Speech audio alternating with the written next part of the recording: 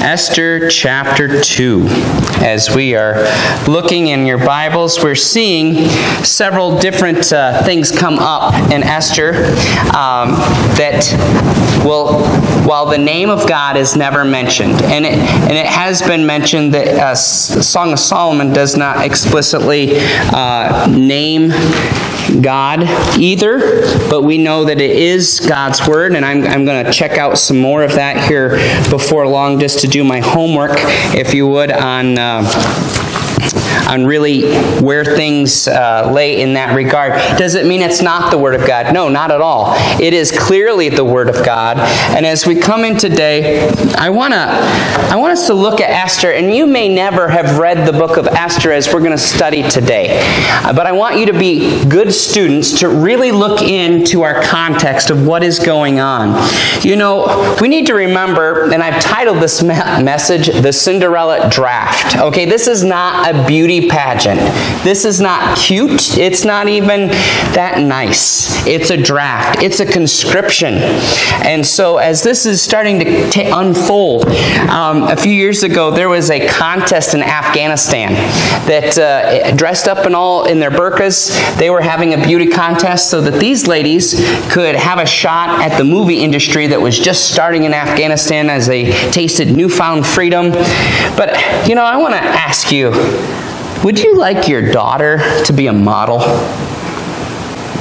I would hope that none of you would say yes. It's not the life. And as I personally know a Miss Teen, and I won't mention the state, it didn't do her life well. Yeah, she was beautiful on the outside, but it led her down some really not so good paths. It led into things that were inappropriate. You know, we live in a world, same with an actor. Some of that is, we have to be careful what it is that we encourage our kids to do. Now, maybe local theater with something that's clean or whatever, oh, that's fine. It could be great, fun. It could be using some of their talent. But some of this that our world advertises, we have to be careful. You know what one of the problems is? We get impressed with our world. We're impressed with, whoa, Hollywood. Wow, Los Angeles. Wow, New York. Wow, the big screen. We get wowed by our world. You know what the beginning of Esther is? Esther chapter 1. The king throws a huge feast that's 6 months long. What a feast is that? His wife Vashti throws a huge feast, and then he throws a drunken feast for 7 days. And all of this going on, you see why? He did it to show off the glory of his kingdom. He is what king? He's the king over 127 provinces. This guy's big stuff. He's a big deal. And you and I can get impressed. Wow! From Cush or Ethiopia, which would be modern day northern part of Egypt, all the way over to what was now, is said India in our passage. It would be what's now Pakistan, right along the edge of India. And you see all this and like, wow, what an incredible display of power. What an impressive king. What an impressive kingdom. You know, as we look at things, we need to be careful that we remember, too, as we look into our context, the world can be impressive to us. As we're going back to the time of Esther, we're going back, if you would, some 2,500 years ago. Remember that they were taken in exile from the land of Israel, and they have been in captivity for a little over 100 years at this time. How does that saying go? When in Rome, do what? Do as the Romans do. Do you think that ever happened for the Jews? While in Babylon, do what the Babylonians do. While in Persia, do it. Now, there were true, strong Jewish believers in that time. We look at Daniel, who would not capitulate, who would not eat the king's food. We looked at Shadrach, Meshach, and Abednego, which is their Babylonian names. But as they wouldn't bow, they wouldn't bend, they would not burn, because God was with them. We look at these characters and like, wow, they were godly individuals. Remember, though, those were the godly ones who had just been arrested as godly teenagers. They just got out of youth group. They were robbed from the youth group in Israel, taken out to Babylon some 900 some miles away, and they are there. But you know what's not going well? These are foreign gods, that idol-loving gods, and they asked them to do all kinds of evil things. And they said, would you test our God? And that's where we find Shadrach, Meshach, and Abednego. That's at the beginning of the captivity. At the end of the captivity, do you remember Zerubbabel? As we get into Esther, Ezra and Nehemiah are happening at the same time. We've got some overlap here. And just a few years earlier, Zerubbabel has taken 50,000 people back. They returned to the land of Israel. They were the faithful, like, we are pro-Israel. This is the promised land. We're going to establish worship in the temple and do what's right. But you know what's sad? Hundreds of thousands of Jews remained in Babylon. Remained, really, now Persia, because Babylon has been conquered by Persia in one day. And this is all taking place, fulfilling some of the things that God had said in the book of Daniel. Well, as this is all taking place, you almost have to beg the question, is Esther and Esther and Mordecai, are they godly individuals or are they compromised? I think the broader question is, are the Jews who have remained, are they compromised? Have they become complacent in the culture in which they live? You know, as we go through, we do not see Esther distinctively keeping kosher laws.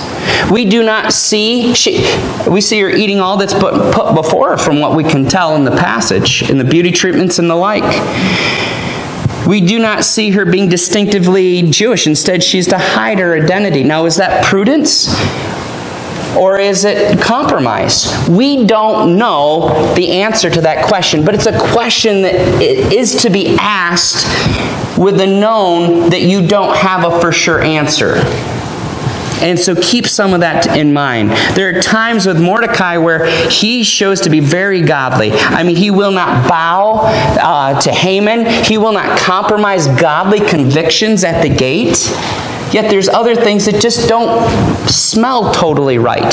It's why a lot of pastors and over the years have refused to preach the book, because they don't know what to do with these two heroes of the Old Testament. Can I have a spoiler alert? Believers are messy of all ages. They're sinners. I don't know how many times I've found people that don't like David at all.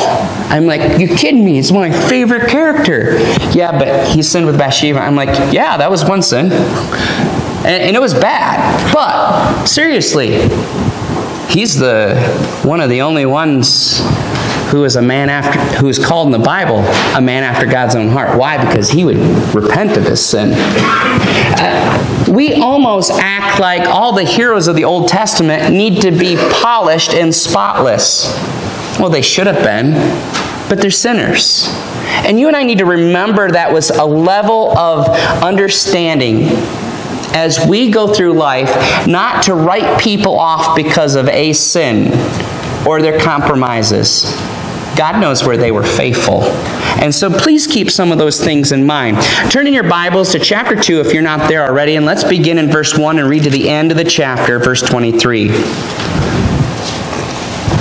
After these things, when the wrath of King Ahasuerus subsided, he remembered Vashti, what he had done and what had been decreed against her. Then the king's servants who attended him said, "Let beautiful young virgins be sought for the king, and let the king appoint officers in all the provinces of his kingdom, that they may gather all the beautiful young virgins of Shushan the citadel, and into the women's quarters under the custody of Hegai, the king's eunuch, custodian of the women. And let beautiful preparations be given to them, and let the young women who please the king be queen instead of Vashti. This thing pleased the king, and he did so. In Shushan, the citadel, there was a certain Jew who was named Mordecai, the son of Jair, the son of Shimei, the son of Kish, a Benjamite.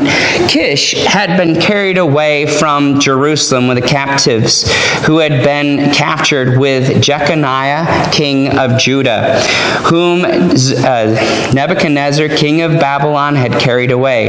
And Mordecai had brought up Hadassah, that is Esther, his uncle's daughter, for she had neither father nor mother.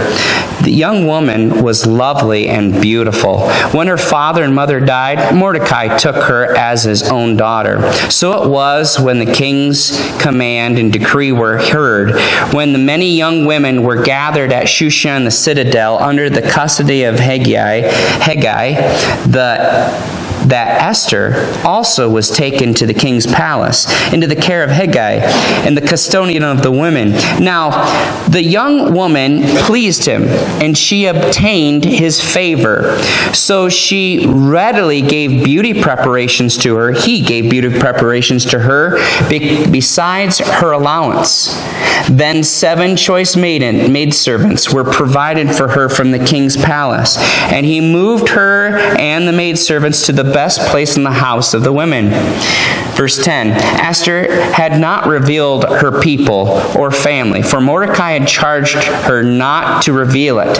And every day Mordecai paced in front of the court of the women's quarters to learn of Esther's welfare and what was happening to her. Each young woman's turn came to go into the king Ahasuerus after she had completed 12 months of preparation, according to the regulations for women, for thus were the days of their preparations appointed. 6 months with oil of myrrh, 6 months with perfumes and preparations for beautifying women. Thus prepared each young woman went to the king, and she was given whatever she desired to take with her from the women's quarters to the king's palace. And in the evening she went, and in the morning she returned to the second house of the women, to the custody of Shahazgaz, the king's eunuch who kept the concubines. She would not go in to the king again unless the king delighted in her and called for her by name. Now when the turn came for Esther, the daughter of Abigail, the uncle of Mordecai, who had taken her as his daughter to go into the king, she requested nothing but what Hegai, the king's eunuch, the custodian of the women, advised. And Esther obtained favor in the sight of all who saw her. And Esther was taken to the king Ahasuerus into his royal palace into the 10th month, which is the month of Tebeth, in the 7th year of his reign. The king loved Esther more than all the other women. She obtained grace and favor in his sight, more than all the virgins, so that he set the royal crown upon her head and made her king instead of Vashti. Then the king made a great feast, the feast of Esther, for all of his servants, officials, and servants, and he proclaimed a holiday in the provinces and gave gifts according to the generosity of a king. When virgins were gathered together a second time, Mordecai sat within the king's gate. Now Esther had not revealed her family and her people, just as Mordecai had charged her. For Esther obeyed the command of Mordecai, as when she was brought up by him. In those days, when Mordecai sat within the king's gate, 2 of the king's eunuchs, Bigthan and Teresh, doorkeepers, became furious and sought to lay hands on the king Ahasuerus. So the matter became known to Mordecai, who told Queen Esther, and Esther informed the king of Mordecai's name.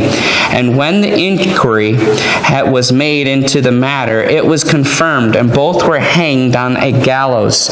And it was written in the book of the Chronicles in the presence of the king. Let's pray. Lord God, would you please help us to look into this text, help us to understand it. Lord, I do not want to create a narrative that's not there. So help us to derive what is here, and help us to be your good students. May you be worshipped, loved, and adored. In Jesus' Jesus' name we pray. Amen. This is honestly a little bit of a hard passage to think, what do you preach out of this passage? And so, as I try to derive what is the main theme, I try to look for repeated words. There is one phrase I keep on finding in this. Verse 9, she obtained favor. It's the word chesed. Now, you normally hear me use that word to mean loyal love. In this case, it's kindness. It's grace. And here we see she obtained favor, kindness, grace. Look over in end of verse 15. And Esther obtained favor in the sight of all who saw her. Verse 17. The king loved Esther more than all the other women, and she obtained grace. Now this is not chesed. It's the word chen, H-E-N, with a little dot under the H. It has the idea of just our normal understanding of grace, favor, kindness.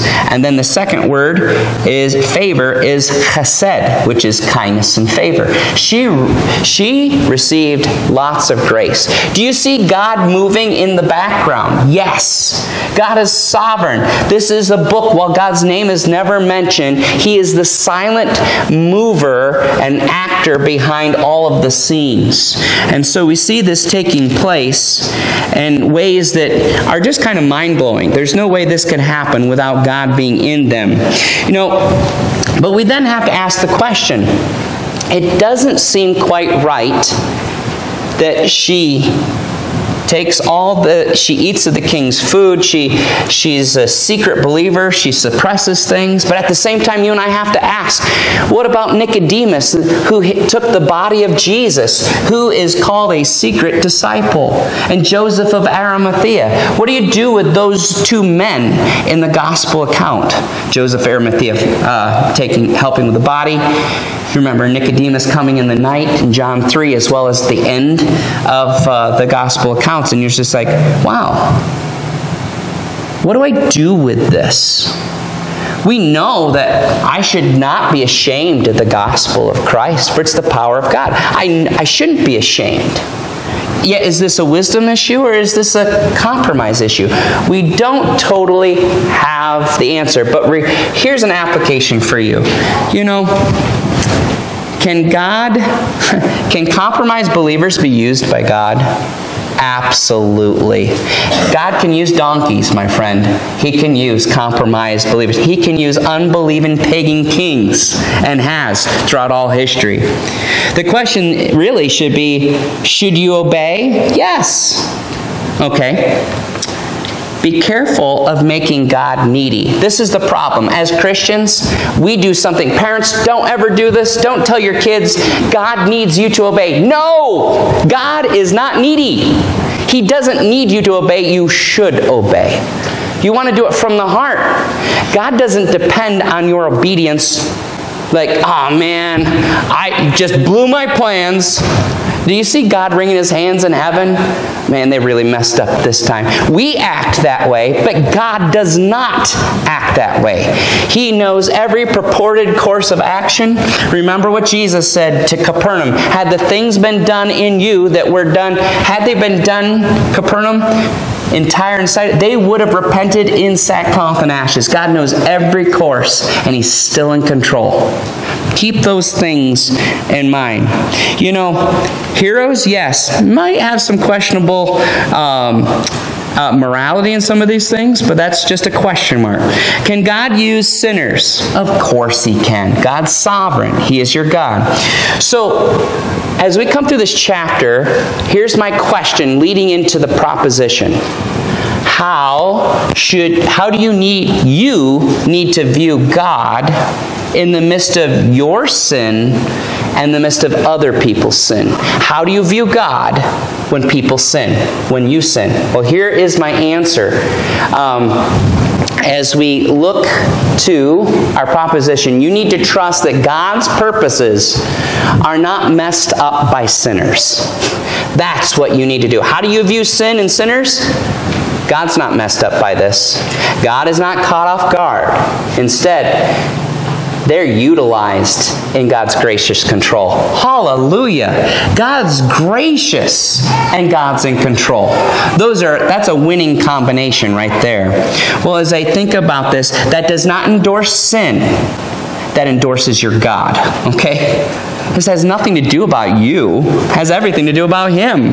You know, in God's gracious control, He can utilize shallow men who naturally chase the pleasures of a corrupt world. What do we find going on here? Well, we come and you notice that we have a bit of a transition, chapter 2, after these things.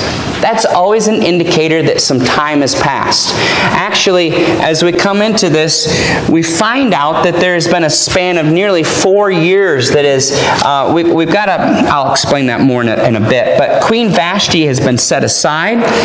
Probably as many as 4 years have passed between the beginning of chapter 1 and into chapter 2.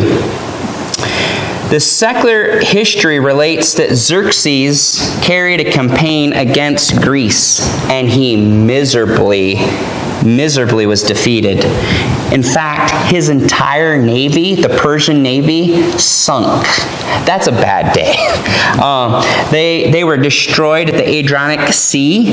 We're told that between a storm and a battle that didn't go well from him, totally took out the entire Persian navy. If that weren't good enough to make for a bad day, he also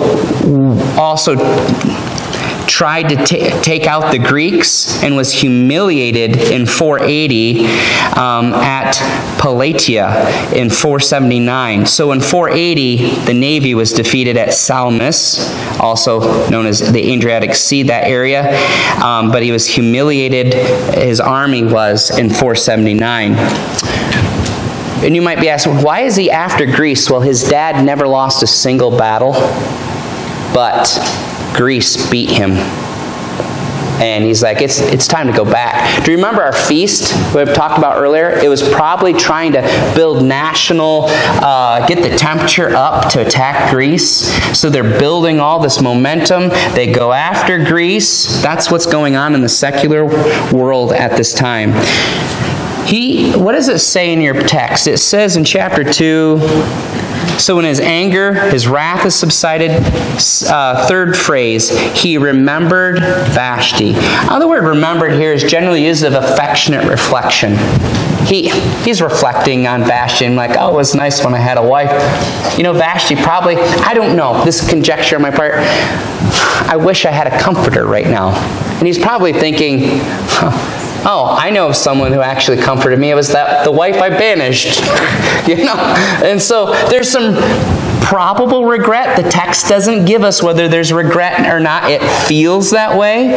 But we don't want to go farther than the text either. So we look at this, looking for comfort likely. But you know what?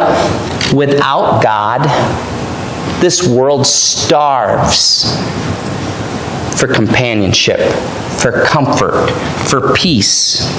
But you know what the world does? It resorts to shallow, superficial, momentary comforts. Because they can't tie eternity into it. They can't tie God into it because faith is not the mode of operandum that they have. All they can see is the temporal pleasures, and men chase fleeting pleasures and sins.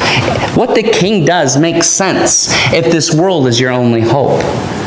You know, as we come into this, verse 2, we see that the wizards of smart come along, and the king's servants, okay, so his personal attendants. Now, if you hear me use Xerxes or Ahasuerus, it's the same guy, okay? Now, there's 3 different Xerxes. That's a title that the Greeks used. Ahasuerus would be the Hebrew word, same guy, so don't get confused. So the king's servants, his attendants, who attended him said, "Let beautiful young virgins be sought for the king." Oh, what a great idea. All of a sudden they're like, this is it. It sounds like a beauty pageant because that's what we have in our culture. But this is the problem. This is not some contest that's innocent. It's conscription. It is. These ladies are almost to the point you could almost use the word abducted. They're taken from homes. Could you imagine? So this goes out. According to Jewish historians, we find that Josephus and others record that some 400 women were expected that were actually collected for this.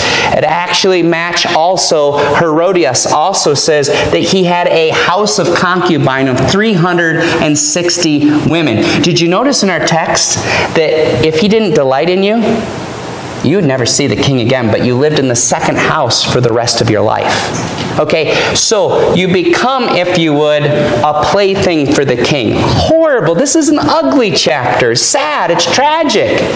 It's dehumanizing.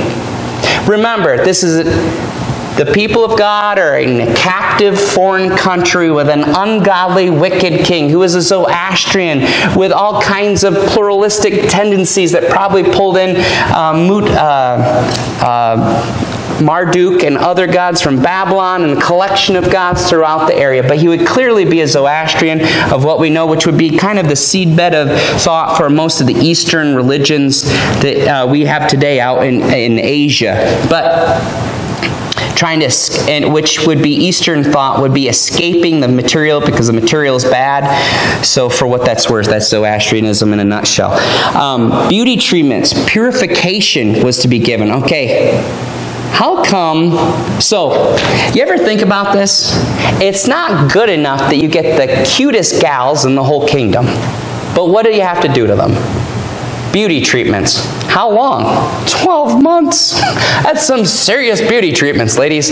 Can you imagine?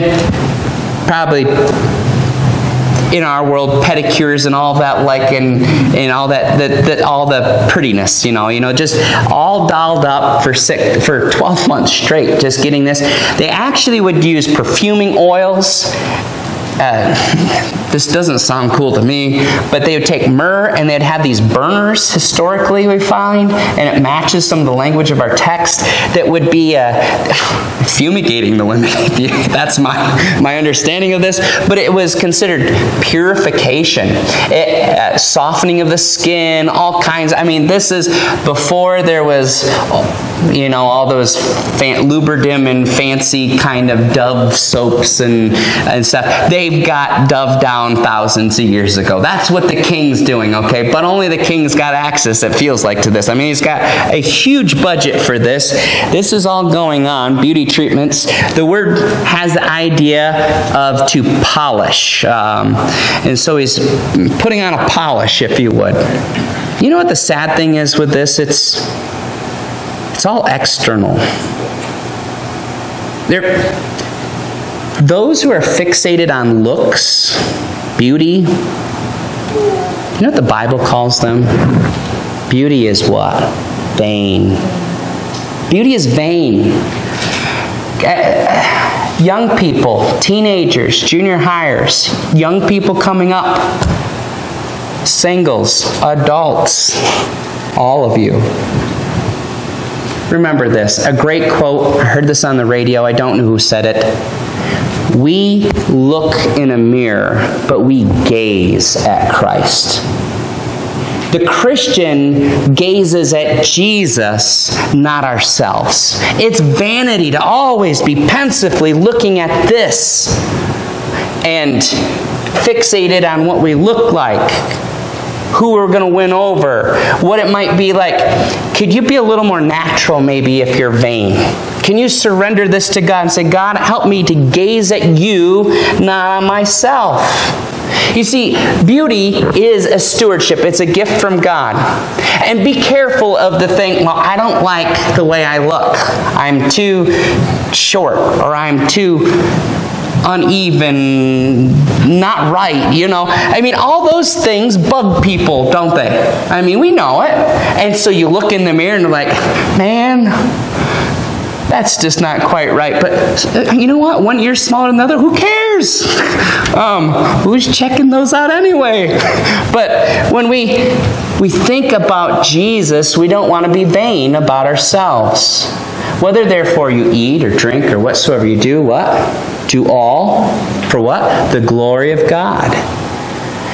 Staring at the mirror is not to the glory of God. Gazing at the mirror is not to the glory of God. Selfies constantly to see what you look like. You know what? It'd be all right if you have a messed up hair day. It's okay. You know, it's okay to be human. All right? I don't care what you look like when it comes. I mean, be modest. I care about modesty because that matters. I don't care what people come into our church looking like or how we interact, as long as they, cover what's necessary and just be people. Love people. You know what I mean? And you be a person who models just being a person. You know what I mean? Be careful of vanity. Well, I appreciate this. Matthew Henry said this, even as masterpieces of nature. So you got the most beautiful girls in the kingdom. They must have all this help from the arts he used, cosmetic arts, that is, to recommend them to a vain and carnal mind. End of quote, Matthew Henry. I appreciate that. Because when I look at King Ahasuerus, I do not see a godly man. I see a pagan king who is vain. He is easily angered. This man would get so mad when he lost his navy. I'm not sure if it was this time or another time. He got mad at the ocean or the sea, and he started whipping the ocean to punish it. I mean, this guy blew his top. He didn't just banish a queen. He was known at just losing his temper. He's vain. He's about showing off his wife to a bunch of drunk guys when she's the only woman in the room and there's all these drunk guys and it's day 7 of the drunken feast. The guy is all about himself. He's vain. He's showy. Christian, don't think that being showy will end in just innocence. It leads you toward worldliness. What is worldliness? Worldliness is adopting the value system of this world. There's nothing wrong with looking nice. You can look nice to the glory of God, or you can look nice to the glory of you. One is righteous, one's a sin. Be careful of what you do. This is a story of redemption and grace. Notice, there's so much here. We kind of covered that. Verse 3, we covered. Let's look in verse 4. Verse 4, we see that then let young women who pleases the king, let the young women who pleases the king be queen instead of Vashti. What a great plan. This thing pleased the king. The word pleased here, it appealed to the king, and he did so. He followed it. So, I mean, just an observation, I find the king he often goes to counsel. And counsel can be wise or it can be foolish. I'm not sure, but Ahasuerus, I feel like a finger is in the air some of the time. It's making sense as I go through this narrative. You just test that and see if that matches this man or not. Well, I do want to read from 1 John 2:15. And that is not on the... So hold your spot here. Turn to 1 John 2:15. End of your Bibles before Revelation, you have the epistles of John, 1st, 2nd, 3rd. We want 1 John chapter 2.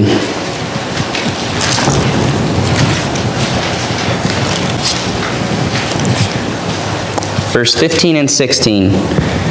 Church, remember this. Friend, brother, and sister in Christ, do not love the world or the things in the world. If anyone loves the world, the love of the Father is not in him. For all that is in the world, the lust of the flesh, the lust of the eyes, and the pride of life, is not of the Father, but is of the world. Isn't that King Ahasuerus as we come through? The lust of the eyes, the lust of the flesh, vanity, pride of life. That is what's characterizing him. He's looking for comfort in these things. Sin is pleasurable for a season, and we just get another fix in the pride of life. We get another fix of being a little more proud. We get another fix of being a little more vain, being a little more lustful.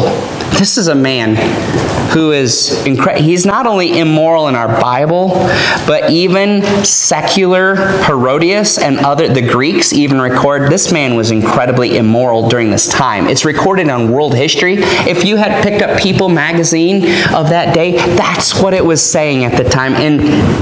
And from the Bible, we know it's actually true. And I'm not endorsing that garbage by any means. But moving on, I want to ask this.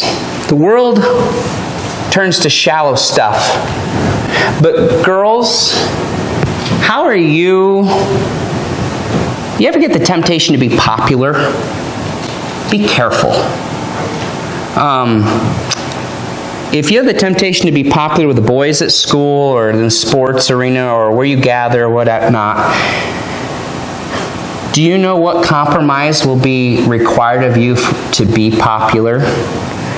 Christians are invited to compromise with on the world's terms. Be careful of what terms are setting your fellowship with this world. What values you're adopting. And I borrow that from Pastor Terry Johnson, which was George Murdoch's old pastor. Had a good sermon on this. Today, less than ideal situations in family life. In God's gracious control, He can utilize less than ideal situations. Look at this in chapter 2, verse 5 through 7. As we look there, in Shushan, the citadel, there was a certain Jew whose name was Mordecai, and the son of Jair, the son of Shimei, the son of Kish, a Benjamite. So this Kish he was carried off with Jeconiah. He has about 3 different names, but one of the kings of Israel, this would, I think, like 590s when this goes back. And so the early part of the captivity he was carried off with. And remember, Mordecai and Esther are cousins, so this is the line of the family that they have come from. We see something else that just kind of tugs at your heart. Verse 7. He brought up Hadassah. Hadassah is the Hebrew name for Esther. Esther is a Persian name. Esther means star, and Hadassah means myrtle, which is a fragrance. And so that's what we say. And myrtle flowers have almost the resemblance of a flower. And so I might wonder if it was kind of a Persian kind of knockoff to her Hebrew name. Don't entirely know. But Esther is also the name of a foreign god, Ishtar, and so which means star. So they definitely renamed the Hebrews after their gods. In fact, Mordecai is named after Marduk, which was a Babylonian god as well as one in Persia. So just a little bit of nerdiness there for you. We go on, but we see that in verse 7, that what's happened to Esther's folks? They passed away at a young age. So basically, he has adopted her, his cousin, taken her into the home. You know what? This is not ideal.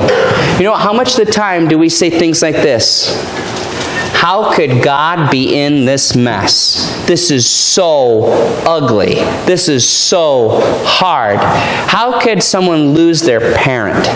How about both parents? In a foreign country, the temple of God has been destroyed. The people of God were slaughtered 100 years ago. Things are rough. Zerubbabel is back in the land trying to rebuild things, and they have to fight for each square inch as you look at, by time you look at Nehemiah to build the wall, just a simple wall around the city. Things are hard for the people of God. You know what? Newsflash. Things have always been hard for the people of God. Jesus promised it. The Old Testament is full of it. The New Testament is full of it. We have to stop believing the lie that everything needs to be cushy in order to be good. No. Good is defined by, are you growing in perseverance? Are you growing in patience, endurance? That's what the purpose of trials are, as you look at Romans 5 as well as James 1. Well, looking on a little bit here, Mordecai comes up 58 times in the book. This is the first mention of him. And as we look at this man, we don't know of him having a wife, verse 7, or family, but we do know that he does have access to the women's quarters, verse 11. Maybe that is because he's a eunuch, or maybe it's because he's a high government official. Don't know the answer, but he has access. Okay, here's a question. So, during World War II, you know the story of Corrie ten Boom. What did they do in their house? What did a lot of believers do during that time? They hid Jews in little walls and compartments of their house, stowed them away, kept them out of sight. And you ask the question, was it possible in that day to hide Esther? Was it possible, if you know the king was going to come around and steal your best-looking daughter, if you would, and take her away to be immoral with the king, a pagan, ungodly, uncircumcised man, and then just be part of his huge harem, never to have a family potentially, the odds are so much against her. And to be an ungodly, wicked, forbidden. And this is a problem. Mixed marriages at this time are huge in the book of Ezra and Nehemiah, which are written at the same time. When these three books are overlapping here. And you look like, man, maybe the people of God are really... No, the people of God were really compromised. Read Ezra and Nehemiah. They were horribly compromised in this area.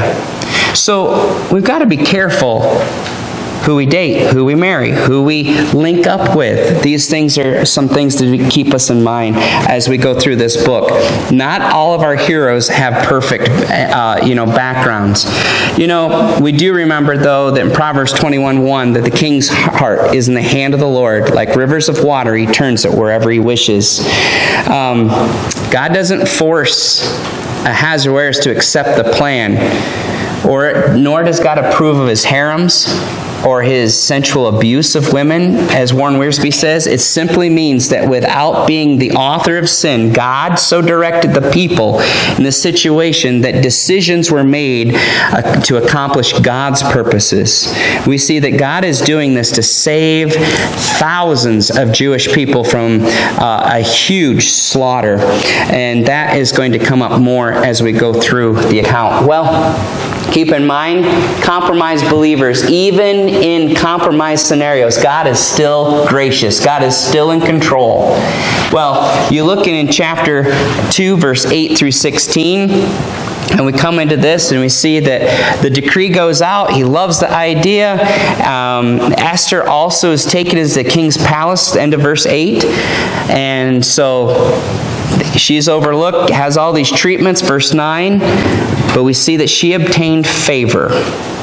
I think, and not only was she beauty in form and appearance, but you notice how she finds favor with everyone that's around her. What's attractive? You know what's really attractive? Humility. Godly servants. Godliness is attractive. Ladies and guys, do you want to be really attractive biblically? Grow it in here. Turn to 1 Peter, if you would. 1 Peter chapter 3. Wives, likewise, be submissive to your own husbands, that even if some do not obey the word, they without a word may be won by the conduct of their wives, when they observe your chaste, your pure conduct. Pure. Isn't that beautiful when someone's just genuinely pure? God's like, that is precious in my sight. Do not, and accompanied by fear, that is respect, a reverence, and honor. Do not let your adornment, your jewelry and everything else merely be outward, arranging the hair, wearing gold, putting on fine apparel. Notice that when Esther goes into the king's presence, she doesn't take everything. She doesn't loot the jewelry boxes of the king to come into his presence. Instead, she takes counsel from Haggai. And he's like, this is what the king's like. And she abides by what he mentions. And so she goes into his presence. And the king delights in that. Meanwhile, all the other ladies are like, you mean I get to walk in with that purse? With that on? With this? Whatever happens to me? And they get dolled up, smelling stronger than, I don't know, that maybe the whole bottle just got dumped on them. I don't know. You know, some people's discretion's a little off. But whatever it happened to be, they came in, didn't impress the king at all. You know what? Verse 4, but let it be the hidden person of the heart with an incorruptible beauty of a gentle and quiet spirit. There is nothing more beautiful than gentleness, humility. And God's like, this is very precious in my sight. Ladies, do you want to be stunningly beautiful for God? Let it be gentleness.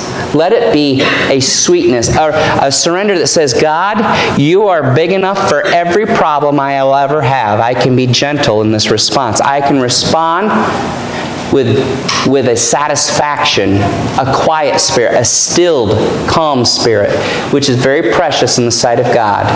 And so that's just something to keep in mind as we look in our text. Well, this is all unfolding. In verse 10, Esther had not revealed her people or family. Is this more? We don't know why. Verse 11, and every day Mordecai paced in front of the court of the women's quarters to learn of Esther's welfare. So we see all of this unfolding before the king. And one of the things that you and I have to remember, Rich Van Hukelum shared this. People don't deserve to be used. Often they're used to preserve, but God will allow people to sin to accomplish even His promises. God's not complicit. He allowed you to do what you wanted to do. He allowed wicked people to do what they want to do because God's not making us robots. And but you know, at the same time, you and I can't be okay to get to the top by compromising our standards. We have to be careful. You know, there was an athlete years ago who was going, he looked like the next Mickey Mantle. They gave him a $4 million sign-on bonus, but he couldn't handle $4 million. He never actually played. He got the money, never played baseball. Because $4 million of luxury living killed him before he ever got to play the first game. You know, we look at lives like that of tragedy. You use the world's standards and you don't pursue God's ways. There are sins that lead unto death. We're told that in the New Testament. So we need to be careful. Guard ourselves from foolishness. You know, I'm going to stop there because it went really fast. So we will pick this up in a couple weeks. I apologize about that.